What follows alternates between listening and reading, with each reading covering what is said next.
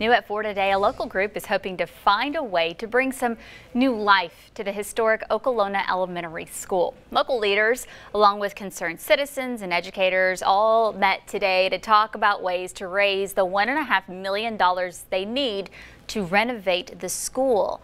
The building needs some major repairs to the roof, the heating and air conditioning, as well as plumbing.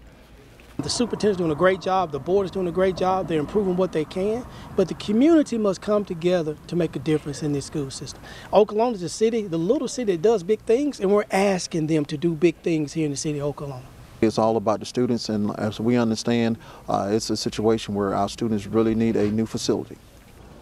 By the way, the school, built in 1926, and classes are still being taught inside. Look, there's a look on the inside of that building. The building is included in the Mississippi Department of Archives.